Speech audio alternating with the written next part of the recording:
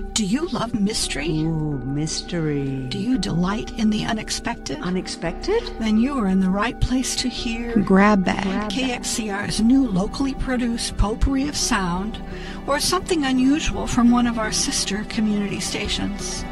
Every week is a surprise. Oh, surprises.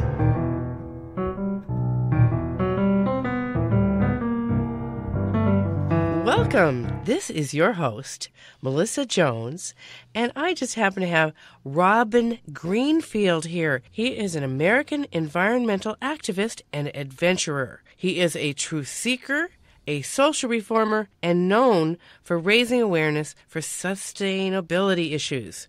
Hello, and welcome to Florence, Oregon, Robin. Hello. Thank you for having me in Florence, Oregon, Melissa. Well, I got to tell everybody, you are quite literally just passing through Florence today, and you are on day 57, is that right? Yes. On a walk of gratitude, which is a long walk down the Pacific coast. Yes. You've walked 485 miles of the 1,600-mile journey that started almost 2 weeks ago, right? 2 months ago. Months ago. Yes. Oh, from Canada? Correct. To all the way to Los Angeles. Yep. What part of Canada? Just at the border. I started at the Peace Arch. Oh. And now I did step over into Canada. And they weren't so happy about that. Oh, boy, really?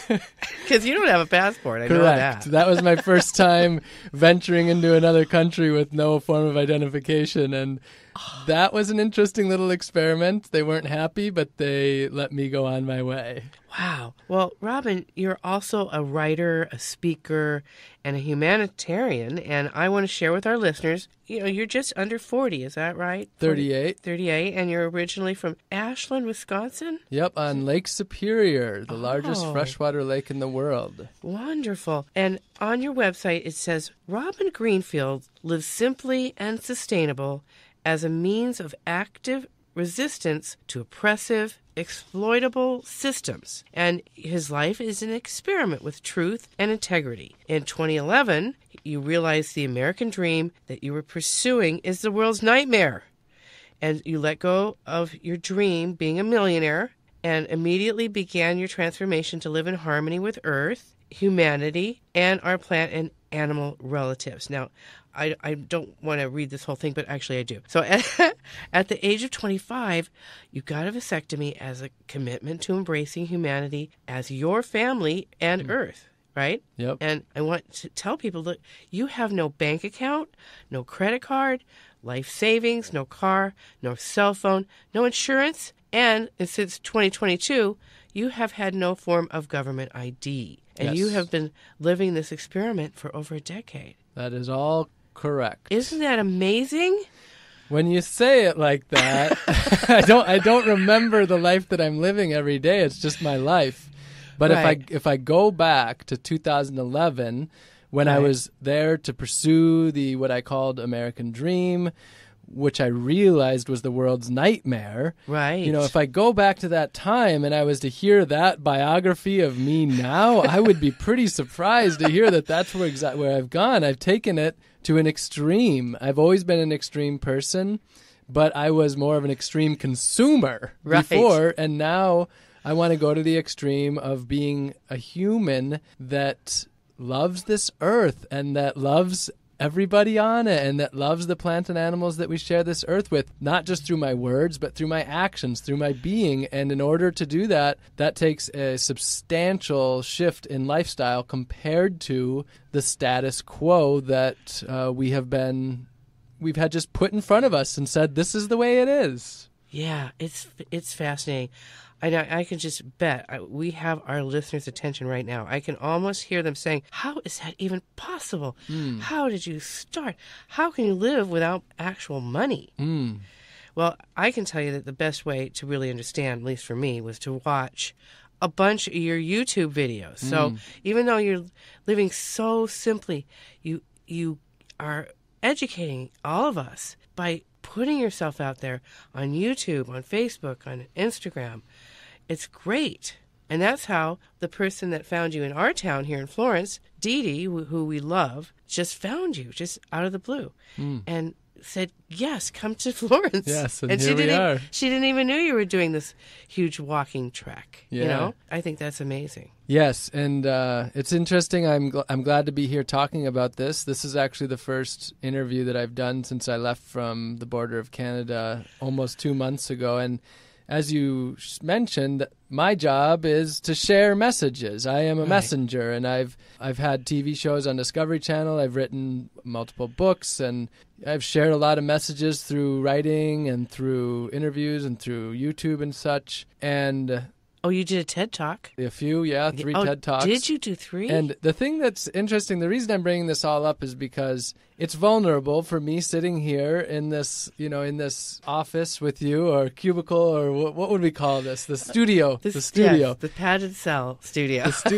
And it's vulnerable because there's part of me that in most days forgets that anything that I'm doing is remotely unique, and that anybody has even the slightest interest in what I'm doing. And that is because part of what I'm trying to do is dissolve the ego and dissolve a lot of the mundane in my mind and the societal constructs. And one of the ways that I do that is through these extreme endeavors, going to the depths of the human mind that most of us are afraid to go to. And my job is to not only go to those depths, but to share as I'm going to those depths, to share what I'm finding, and to stimulate that desire in others. So, for example, since 2011, one of my main objectives has been to observe my own mind, to simply observe my own mind. And then why? Because I believe that observing our own mind is how we start to understand our mind and how we start to understand what we're actually doing.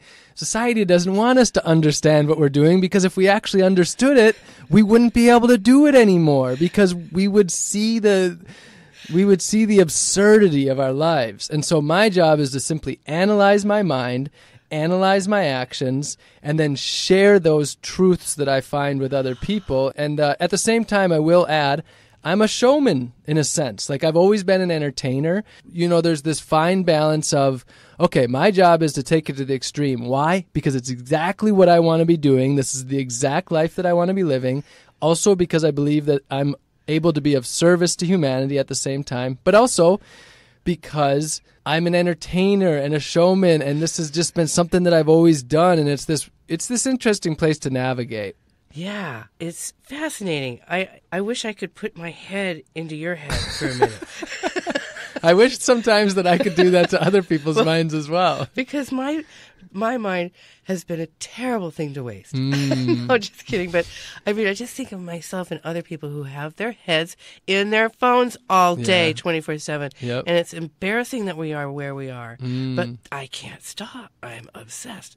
And so is everybody else I know. They don't want to admit it, but no, they do. They admit it. They know, and you don't know what that's like even. Well, no, I do, because I've experienced all of that, and to a stronger extreme than maybe some others have. Like I shared, I wanted to be a millionaire. I wanted to have the fanciest car. I wanted the big house. I didn't want to just be well off. I wanted to be really well off to a degree. Yeah. And, social media, when I first started social media in 2011, before there was a such thing as a Facebook page, I was just using a profile. Over time, I built my Facebook profile up to having 1 million followers, and now I have a blue check mark.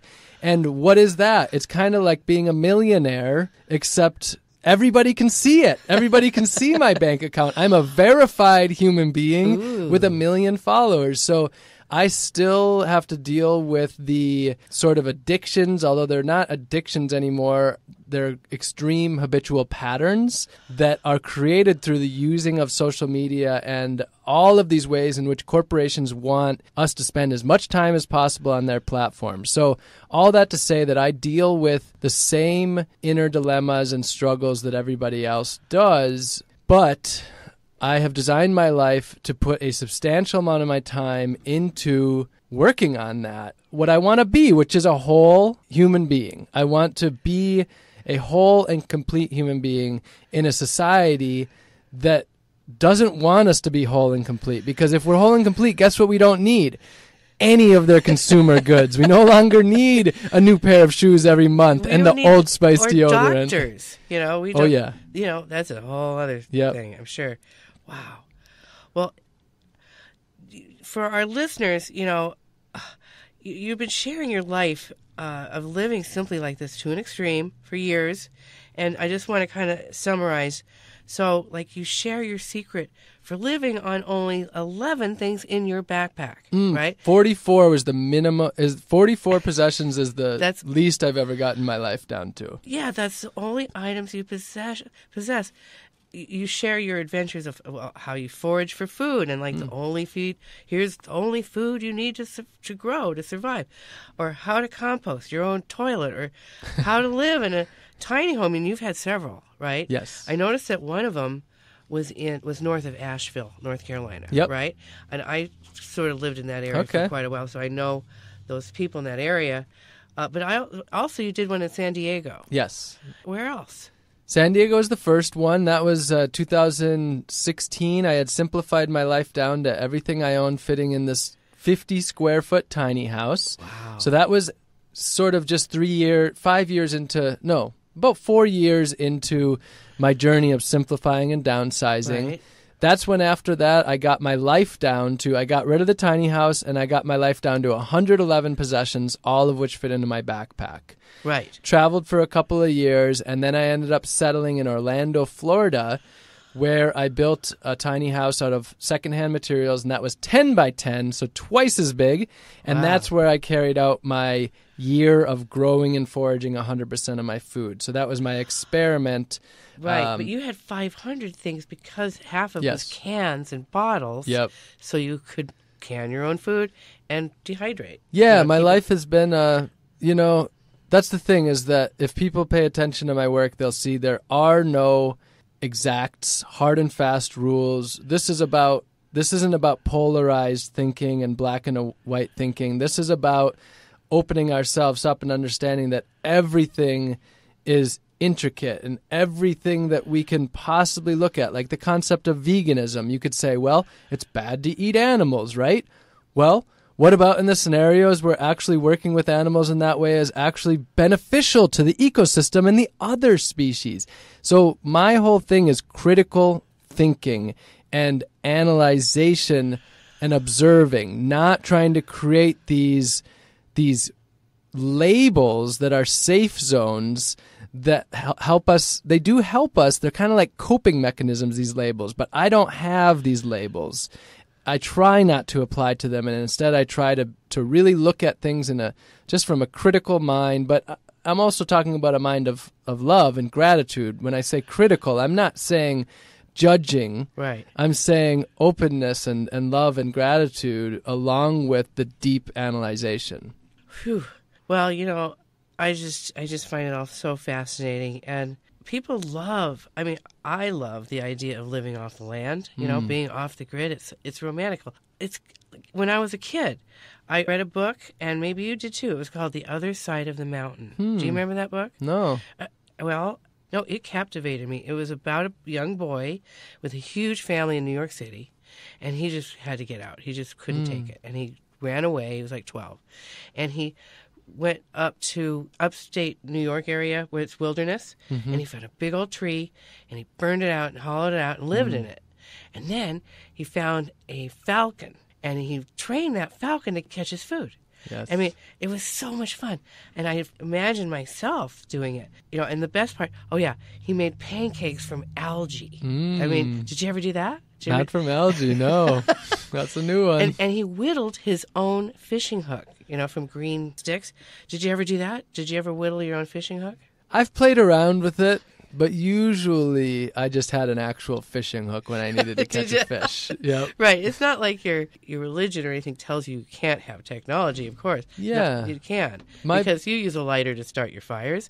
You also have a flint just in case. Yep. Right? Generally. And I rarely use the flint. It's almost always the lighter that I find on the side of the road. I'm sure. And eventually, though, I loved that fantasy as a child.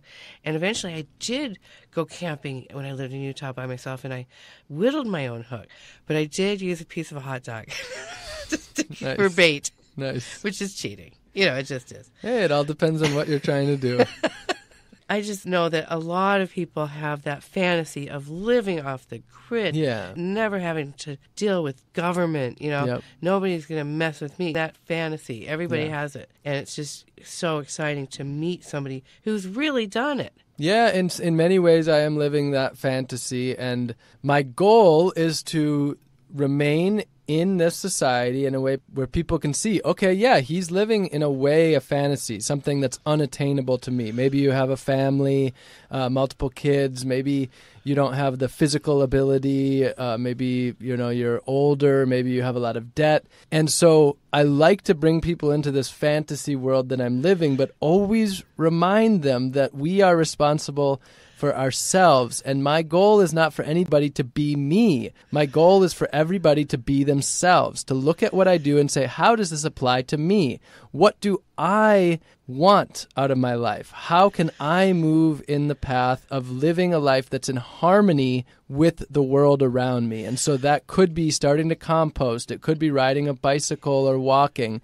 It could be starting to, shop secondhand. It could be starting to grow some food, starting to forage some food. It could be starting to sew and patch your own clothes. There's hundreds of things that we do, and that's what I consistently am doing, is sharing. What can we do where we are? So my thing is, you got to start with you. You can only be you. Yes. Where you are. You can only be where you are in this moment, and start there, and one step at a time, which is exactly what I did. One step at a time, I took my life back. I unraveled the web of consumerism and weaved a new web of a life that I really wanted to be living. It can be overwhelming. You're right. Baby steps. What do you need to, where do you want to start? Mm-hmm. And so I want to give people an idea of how to find you. So let's hear it. You have a website, and I know it's easy to find. It's just all one word, robingreenfield.org. Yep. Right? So to find you on Facebook or Instagram, just type in your name? Yep. Just type my name in. Robin Greenfield. Correct. Because I noticed that it used to be Rob. Yes. And it was shortened, and now you've gone to the official Robin. Yeah, my birth name is Robin. My mom named me after a robin bird that was in a nest outside of her window on Lake Superior. And while that robin was nurturing her own robin, so was my mom. And I love the name. And I stopped using the name because of the dominator society. Robin was considered more feminine. Yeah. Robin was considered more feminine, and I grew up in a culture where it was gay to be feminine, and gay was wrong, gay was bad, where I grew up. Right. And Robin was, the sidekick to Batman. Yes. And so I stopped going by Robin in 6th grade because I wanted to fit in, I wanted to be normal, and then just a few years ago I returned to Robin because I'm starting to fully love myself just the way that I am, and I want to be Robin. I love the name Robin, and so I've returned to Robin. But let's go over your background again. You grew up in Wisconsin, right? And that was where you went to college, and you became a serious partier. Oh, yes. Yes. There was a video of you somewhere where you made a beer bong out of a hollowed-out goose, or was that a chicken? Oh, it was a duck. It's called a duck bong. Duck bong. Hilarious. No, it's a lawn duck. Plastic lawn duck, not an actual duck. And you can fit about 4 beers in it. How you've changed. Indeed. But so that's a perfect example of my character. I was always taking things to the extreme. Yeah. It's just a question of what I'm going to take to the extreme. Then it was dulling the mind, and now it's entering the mind in a more deep way. Sharpening, yes. Yep, sharpening. Yeah. So at that time, obviously you're in college, having a fun time. When did you actually know that you wanted to live so eco-consciously? Did something in you snap at some point in your life? No. A lot of people, to see such an extreme change, would expect some sort of, big wake-up call, maybe a near-death experience. Yeah. But for me, all that it was is I started to watch documentaries and I started to read some books, and just realized that the way that I was living was an incredible hypocrisy, that my actions were not in alignment with my beliefs. Because I never believed in destroying the earth.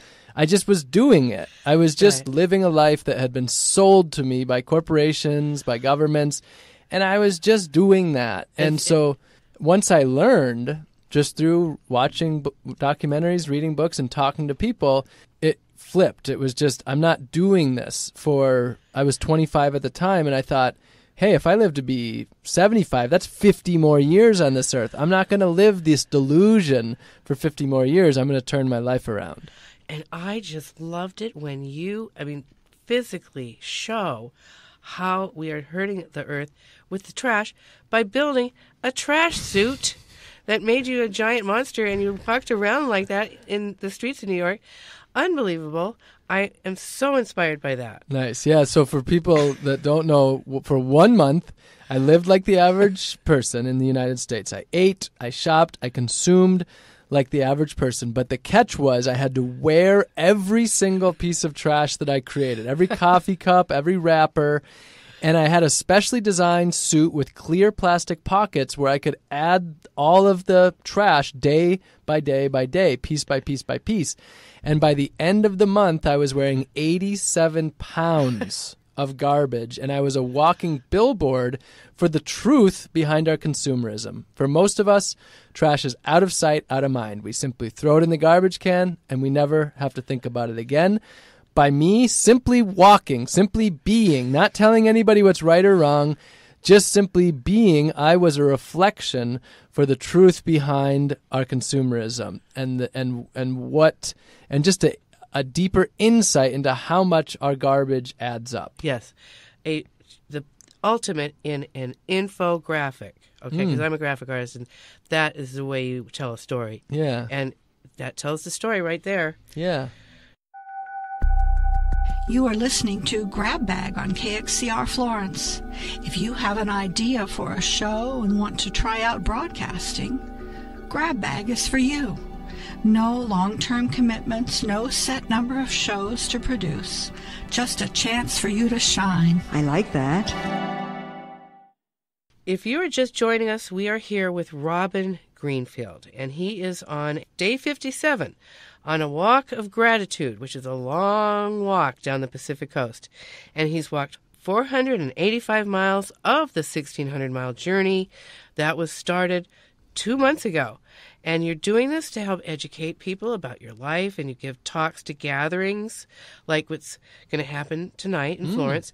By the time this is aired, it'll be too late to join that gathering, but you draw like-minded people to your cause. Yeah. Just like what happened to our dear friend Dee Dee, who's one of the most enlightened people that I have met here in Florence. And I just can't say enough about her dear soul. It's been very sweet to stay with her. Yeah, I'm so glad you found her. Nice. And her family are hosting you to have this gathering of people, and you're going to teach us about living sustainably in your quest to teach us how to do it. And like you say, little by little, day by day, small changes lead to big ones. And one little note to that is that I'm actually doing this walk for myself. I decided that I wanted to go for a really long walk to just have time to develop a higher state of integrity and pursue more inner truth and peace. And I know walking is a medium that can help with that. This is my first really long walk, so this was just an idea, and I had heard it from others that walking can be a medium for inner transformation. So I came on this walk first and foremost for myself. That's why I'm 60 days in, and this is the first interview that I'm doing, because I really am here to become more peaceful inside and deepen my truth and integrity. And yes, why? It is because I believe that if I do that, more of that will be instigated around me. There's no doubt about that. But this is my first adventure in 10 years that really is for me, just going for a very long walk. Well, I've been noticing you on your YouTube videos showing that you actually walking along, and you're being passed by speeding cars, and you've been teasing us lately that when you finally do arrive at your destination, you're going to get rid of everything you own. Why would you do that? It's only like 11 things, or how many things is it now? Well, right now, it's probably, it all fits into a backpack, except my backpack's on a buggy to take the weight off. So how many possessions do I have? I haven't counted, but it all fits into a backpack and probably weighs no more than 40 pounds for all of my possessions. And it's maybe, I don't know the number, but it's a minimal amount. But I'm so glad you brought this up about my, what's coming, because I did want to talk about this. And the reason that I wanted to talk about this is because I thought, well, this would be sort of an interesting way. I just thought for people listening to this, here's this guy who's in Florence right now, and he's walking to L.A., and by the time he gets to L.A., I'll go back to me. That started to sound weird with me talking in third person there. I wasn't going to keep going with that. But me. So I'm here, and by the time I get to L.A., I'm getting rid of every single thing that I own when I arrive in LA. Every possession, down to my clothes, my computer. I already have no form of ID. My backpack, literally everything. Why? So why? Now, to give you the why, I have to share the other piece of this. Okay. While I'm walking down the coast, I am going to basically let go of my mind as well. Every single thing that I have been guarding, I'm going to release. Everything I haven't wanted people to know, I'm going to release. So by the time I get in Los Angeles, I will have not a single secret to the world. And so I'm on a path of liberation. And that's liberation of the mind and liberation of the world around me. Largely through a pursuit of liberation of the mind, because that's what I can control, my own mind. So the thought is this. If I release everything inside of me and I have nothing to guard, nothing to protect, nothing to hide, no secrets whatsoever, and basically make my mind a public tool or instrument and say my mind is now Creative Commons, I don't even own my own mind, and then at the same time I own no physical possessions whatsoever, and I'm talking about not a single physical possession, what happens to the mind? I've never met anybody who's done it. So this is an experiment. And now the closest that I've met to, the closest I've heard to people doing it are some of the people that I've learned from, like the Buddha. This is in the realm of some of these teachers that I've learned from. So I'm thinking to myself, I love these people. I have a lot of respect for them. How can I do these teachings in a deep dive today for my own personal desire and interest, but at the same time, bring others along in this experiment so that it can serve them in what they want of life, which is for those that are seeking a path of, some would call it spirituality, mindfulness, presence, interconnectedness, community, interbeing, peace, integrity, truth, love. I believe that by owning absolutely nothing and not even owning my own mind, all of those concepts that I just mentioned can flourish inside of me. Now, that's just an idea. I don't know, but it's a belief that I have, and it's a sound belief if you listen to some of the great teachers. And so I'm deciding to go there and see what happens. That makes sense to me now, because I also noticed on another YouTube video, people commenting, had you lost your mind? Yes. And you took it seriously, and it worried me for a minute, because you thought you were, I thought maybe you thought you had lost your mind, but in this case, course. You're losing it because you're being losing it. Enlightened. I mean, literally enlightened. Working on it. We all have some level of enlightenment inside of us, I believe. Right, but you'll be lightened by the load. Yes, exactly. Then that's the other. It's a perfect example when you release as much of the mundane as possible. I think everybody can relate to this, is that you feel lighter when you let go of the things that are no longer serving you. When you remove the elements of your life that are just taking your time and energy, right? You lighten and you have time for what you love, whether that's family and friends or fishing or, being outside. And that's what I'm trying to do, is I'm removing all the extraneous to see where the mind can go when it's in this more free and open state. And my belief is that it goes to a place of service. When you enter into a state of universal love where you love everything, literally everything, then I believe that the natural flow is that you just want to be of service. And that's my ultimate goal, is to be a human of service, like many, many people have dedicated their lives to. And I'm just on that that path as well. And we don't have to go to these extreme measures. I'm not saying that anybody else has to do this. Right. This is my path and my journey, and it comes from a desire to explore. It comes from a desire to find my way to be of service in this society. And it also comes from what I mentioned earlier, my own ego, because I have always wanted people to see me, to see what I'm doing. Yes. And I still am. I'm still operating from a place Yes. of ego. But my belief is that ego is dissolving as I dedicate myself more to service and more to this depth in the mind. That yes, there's still an ego element, but I am working on dissolving that one bit at a time. And beyond the Buddhism and that kind of spiritual stuff, I'm thinking about our indigenous forebears, and you're the only one that can say you know what that is like to be a Native American from way back then, especially with your wisdom of plants as food and medicine, for example, Well, so it's an interesting thing. I learn a lot of what I learned from indigenous knowledge. I grew up on Lake Superior, which is the land of the Anishinaabe people, and I grew up between the Bad River Reservation and the Red Cliff Reservation. And I have been, for most of my life, disconnected from my Native brothers and sisters and family because the Dominator Society wants us disconnected and separate. Uh-huh. And the Dominator Society has wanted to take away power from the Native people since the Dominators came from Europe some couple hundred years ago. Mm-hmm. So I grew up pretty disconnected. But over the last handful of years, I have had some of the luck and the fortune to have Native people who have shared knowledge with me. And when I say knowledge, I'm just talking about basic stuff, just reminding me that they're there, first of all. Yeah. And so a lot of, as I've continued to learn and grow, one of the main people that I'm listening to are indigenous, are Native people who are speaking up for Earth.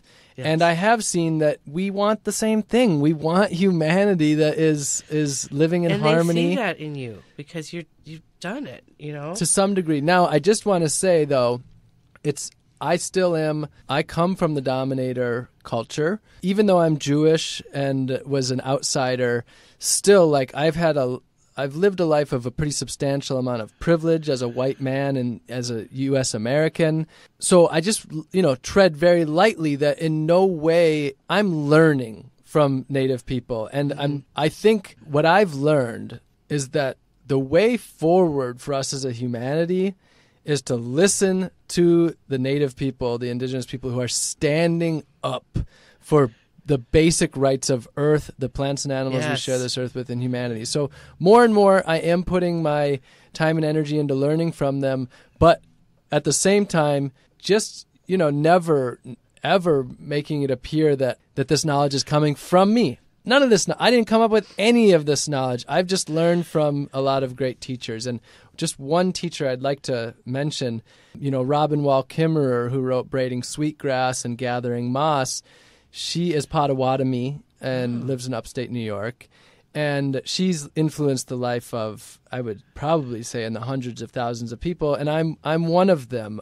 Reading her books, I speak differently, I think differently, I relate to the plants differently. Winona LaDuke has been active for 40 years and has been a huge influence on me. So I'm very grateful for them sharing their passion, their love, their knowledge, and I am who I am in part because of their love and their connection with the earth that they continue to hold strong to. Oh, good. Thank you for sharing that. That's good to know those people. Yeah. Now, I have so many questions, but I know that you've also ridden your bike across the country a few times, right? Yeah. Well, with that in mind, and now with you walking, what have you seen personally that relates to the impact of climate change? Is there anything that's just sticking out that you can share with us?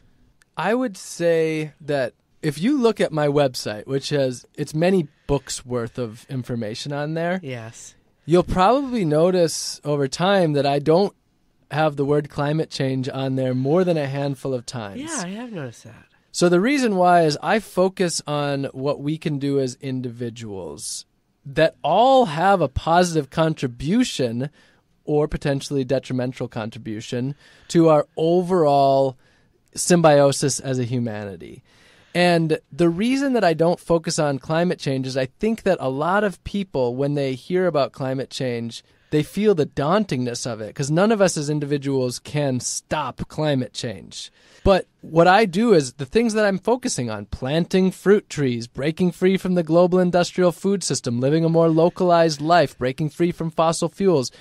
Everything that I'm teaching are solutions to the crisis that we are in, but it's just not an area that I go to. It's also such a polarized term, or term that's been polarized in our mainstream society, that I avoid speaking about it.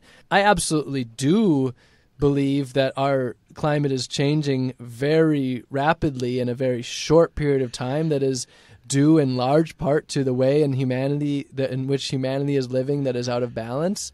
So that's just a thought on the term climate change. And to more directly answer your question of what I've really noticed, well, because I'm traveling all over and I don't live in one spot, it is a little hard to give any exact data point there. But what I'll tell you, what I notice that is amazing to me, considering the destruction of humanity, I am amazed at how much the earth holds on.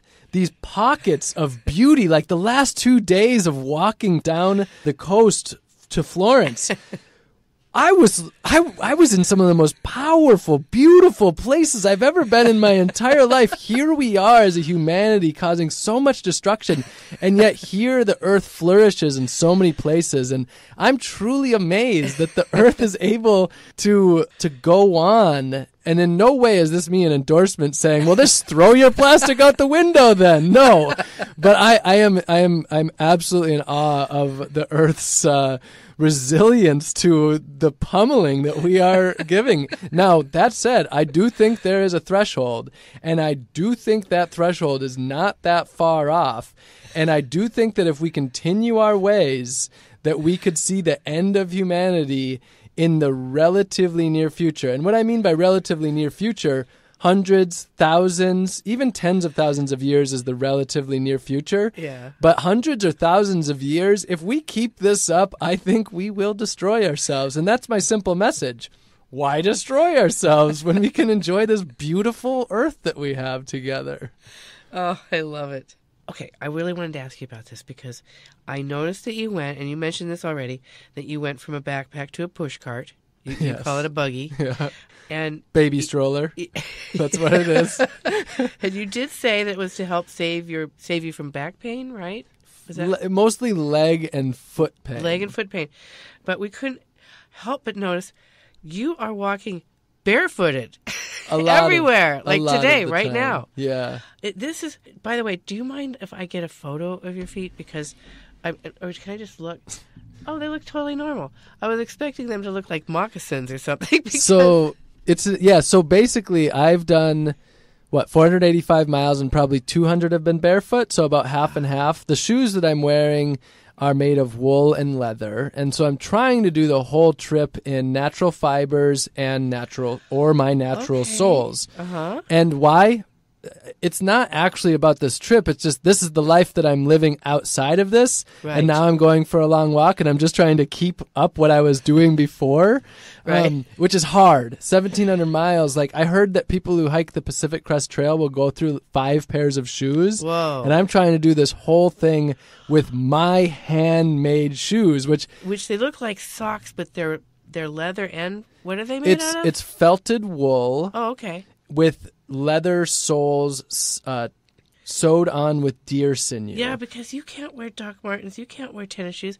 There's plastic and rubber. I'm trying. I'm really trying. So one of my current endeavors is to wear 100% homemade, natural fiber, and naturally dyed clothing. Right. Including my shoes. So right now I'm wearing a shirt that's, homemade out of cotton, dyed with indigo and weld, trying to make green, but it stayed blue.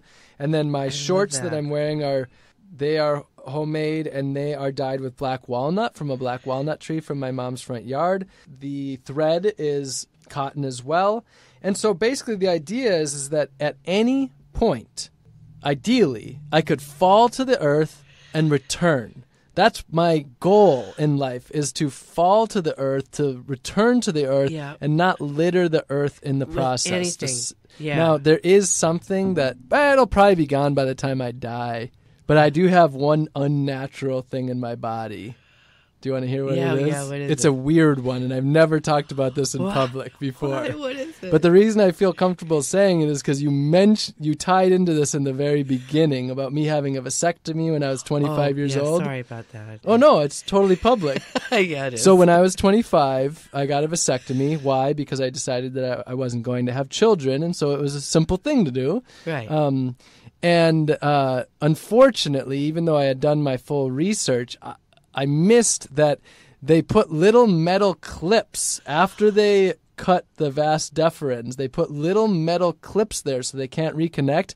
Had I known that, I would have told him no. So there is a little bit of metal in me, and so when I do return to the earth, I will litter a little bit. A little bit. Although maybe 50 years from now, that metal already would have dissolved into my body. I'm not sure. Huh.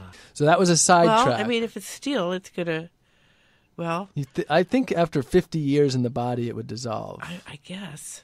I don't break know. down. I remember you mentioning that you use steel wool to clean everything. Yes. And now that biodegrades quite quickly. Yeah, I mean, steel will return to the earth. And Right. I feel like mentioning here that, again, if in case anybody's forgot, I'm not trying to do perfection. I'm not saying that we can do these things perfectly. That's one of the common things is people are like, well, what about that? Well, what about that? Oh, well, he does that. He's a liar. He does that. I ate ice cream. I had a 2:00 bite of ice cream, multiple bites of ice cream from Dee Dee's freezer just before heading over here. There was ice cream and I went for it. So all that to say is that if you are in that position where you're trying to poke all the holes, go for it if that's going to bring you more joy and love and purpose in life. But if that doesn't provide you with what you really want, then I invite you to think critically, but not for the sake of poking holes in the messenger, because I am a flawed human being who is doing my best. And you know what? This society is set up in a way that it's really, really hard to try to live a natural lifestyle or a life in harmony with the earth. Right. I've made it my full-time job to try to live in harmony with the earth, and I'm still not able to do what I'd like to do. So it's challenging, and I know that was another little sidetrack, but I guess now we are fully into the realm of sidetracks, or maybe you got to get us back on track here. Well, I'd like to talk again about the push cart. Oh yes, what was the point of the push cart again? It's just that. See, I lived in Utah for quite a while, and the Mormons and the pioneers, they were fleeing from town to town to get to Utah, and they used push carts. So is that where you got the idea? No. Where the idea of a push cart came from is I have done some studying of people who walk long distances across the country, and I just saw that they pull carts. Sometimes not behind them. Oh, and originally that had always been the idea, to pull the cart. The buggy is a big ego dissolver because I feel like pulling a cart looks pretty cool, but pushing a baby buggy that you got for $20 on Facebook Marketplace is really not that cool. It's a schwinn. But people are going to stay way out of your way. So here's the issue with pushing a buggy. Some people think you're pushing a baby, but then they're like, okay, wait a sec. Why has this guy got a baby out here in the middle of nowhere? But most people, when they see an adult pushing a buggy that doesn't have a baby in a stroller, a shopping cart, they think of someone who's potentially homeless, yes. Or they think of someone who is really potentially like dealing with a drug addiction. Right. And so many people just assume that I have lost my mind, but not in a way that I'm trying to lose my mind, but in an out of control way where I'm suffering. So there's a lot of people who are out there just placing so many judgments, and the buggy is an interesting one. I never wanted to be a 38-year-old man pushing a buggy, but here I am, about 1,500 miles of buggy pushing, and if I could, I'd rather have it on my back, but it just makes so much sense to put it on the buggy and take the weight off. And the main reason I did that is so that I can walk barefoot and in my natural shoes. Because with the 30 pounds on my back, it's just a lot of extra pressure on the feet. Yes. And it makes it harder. And then secondly, what I found with the backpack, I wasn't able to live out my ideals of sustainable living nearly as well because of the weight issue. Now I can carry food, which means I can focus more on eating local food. I can save food that I forage. I can carry my herbs and my teas. I can carry my jars of oil. And so I can stock up more on the foods that are what I really want to be eating. So it helps me to live in more harmony with the earth, to be able to push my stuff on this buggy rather than carry it on my back. Absolutely. Wow. This has been such a pleasure talking with you today. I can't tell you how much fun it's been for me. Is there anything I'm forgetting? Anything else you'd like to mention? Well, you mentioned this idea of it being a pleasure to talk, and so that does bring up, a bit of the future aspect. Once I get my life down to owning absolutely nothing and freeing my mind, what am I going to do? And I don't know yet, but what I like the idea of quite a bit is to share what's alive in me. And I learned that phrase through the practice of nonviolent communication, which is something I'm very passionate about, or compassionate communication. Marshall Rosenberg is the founder of this, which brings together a whole lot of different realms of the world. But the idea that I have is that I want to share myself. I want to share what's on my mind and in my mind, and with that being a focus on growth, on development, on peace, on truth, integrity. And so my plan probably in LA is just to go sit in a park for a while where people can just come and talk and ask questions or be there together, just sitting or walking and sharing. And so in the meantime, before I get to Los Angeles, as I'm walking down the coast, I am inviting people to join me on the walk.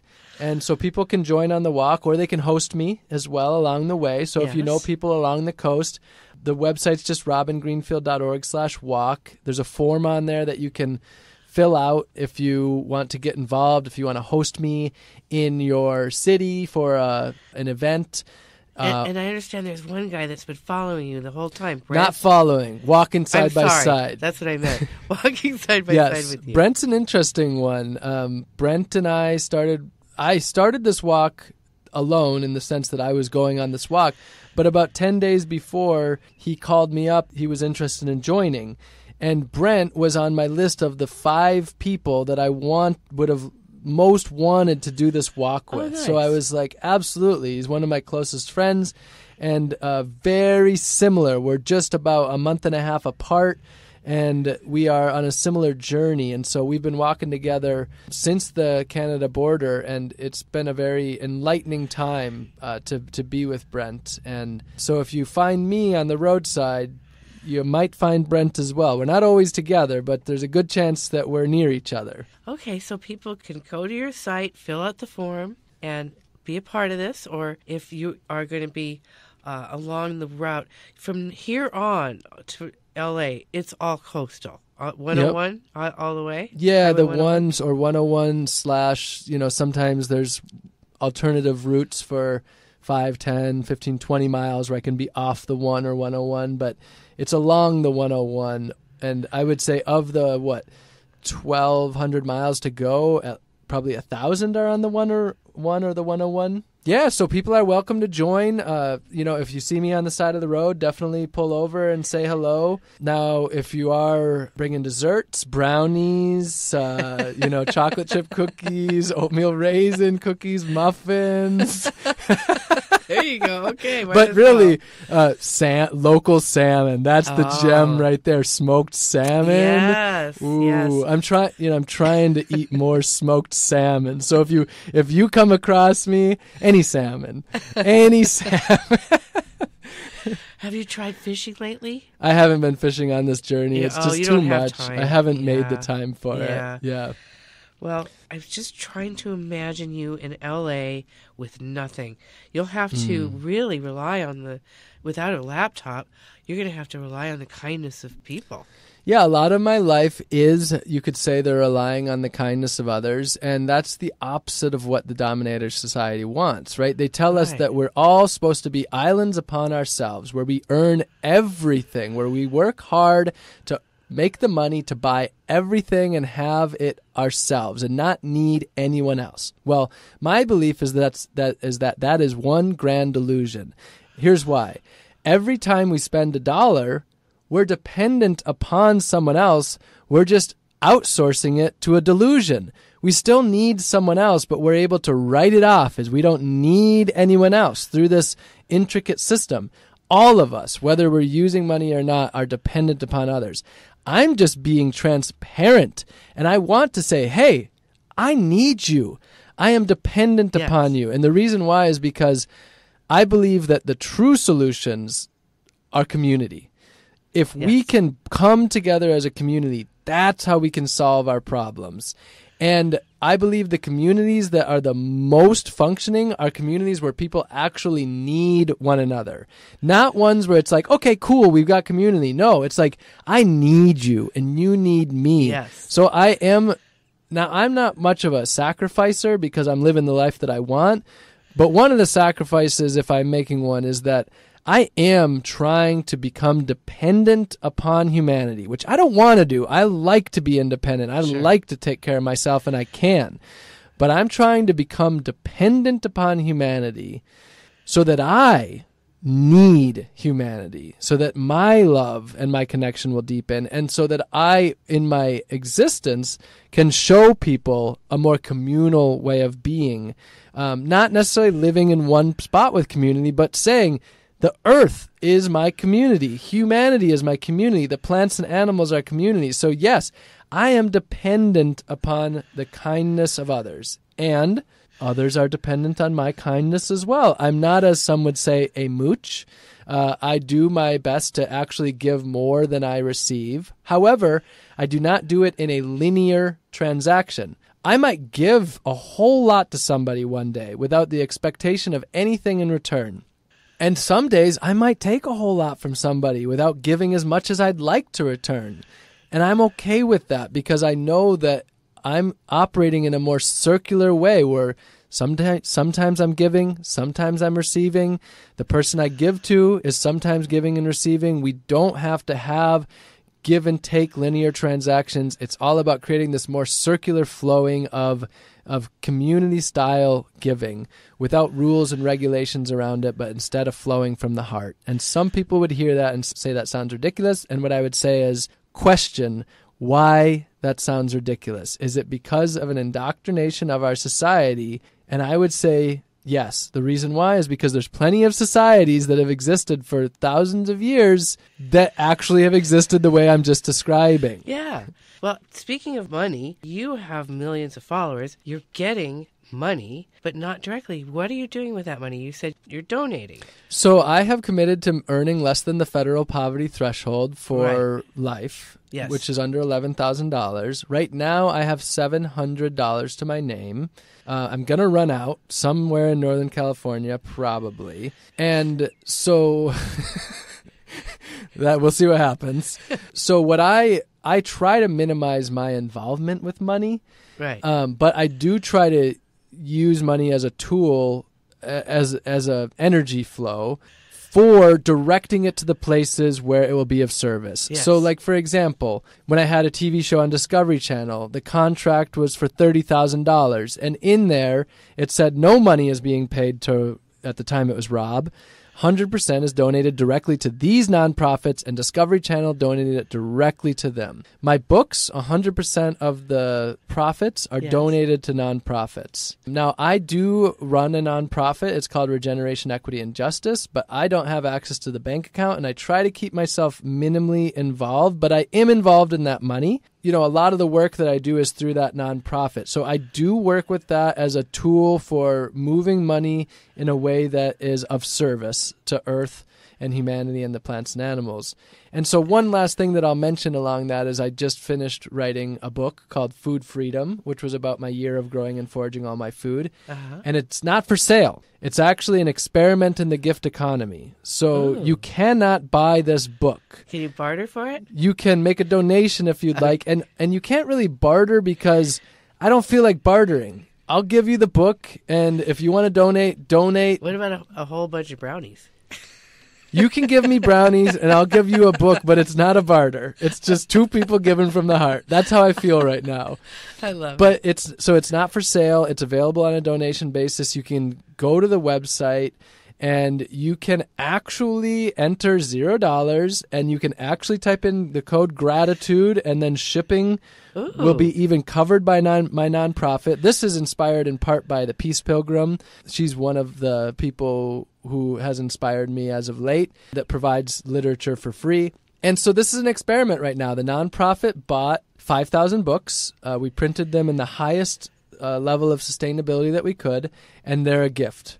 And will people return the gift? We'll see. Now, ideally, people return the gift enough to cover the costs of the book, and then whatever we get above costs and beyond giving away books for free to libraries and schools and people is donated to food sovereignty initiatives. Okay. So 100% of it's donated in particular to Indigenous and Black-led food sovereignty initiatives. So that's just a little window into the way in which I'm trying to still operate within the monetary system some, and use it as a tool for change, and to the best of my ability, stay outside of the monetary system as well. Well, Robin Greenfield, it has been such a pleasure speaking with you today.